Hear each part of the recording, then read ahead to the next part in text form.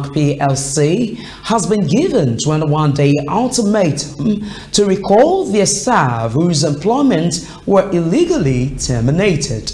President of the Association of Senior Staff of Banks, Insurance and Financial Institution, ASSBIFI, Soji Oluwole, who gave the ultimatum on Thursday in Lagos State, asked Heritage Management to negotiate with the union. He also warned that artificial intelligence cannot take over completely human work. Sadly, a lot of organizations are beginning to veer towards sacrificing experience for technology. But at the end of the day, we're still going to fall back on that experience.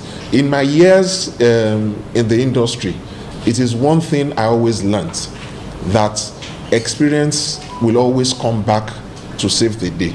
Now, for the kind of sector that we are in, we cannot afford a situation where because of the quest for increase in technology, we now begin to let loose of our guard. The moment that happens, and we see it happening all over the world, that you just wake up in the morning and you find that accounts have been emptied. I don't want to use vaults because vaults hold physical cash. But basically, if we are not careful, that could happen.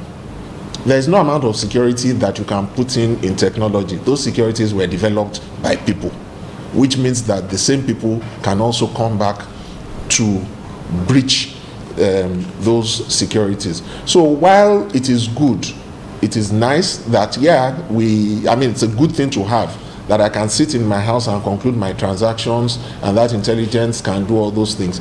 But it is also good to ensure that we have people who are on ground to step in when anything goes wrong in that While ASSBIFI president called on organizations and employers of labor to be considerate by being fair to the employers, he also pointed out that the Ministry of Labor has intervened and they are ready to negotiate with Heritage Bank.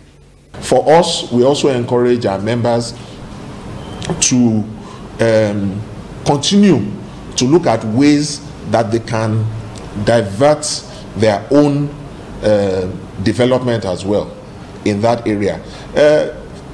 Primarily to ensure that they are also secure at work. Secondly, to be able to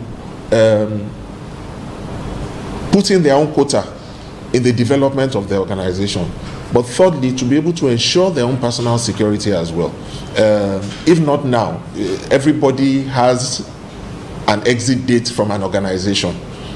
The voluntary exit date. At some point in time, people will retire, people will move on, people will want to go on to start their own businesses.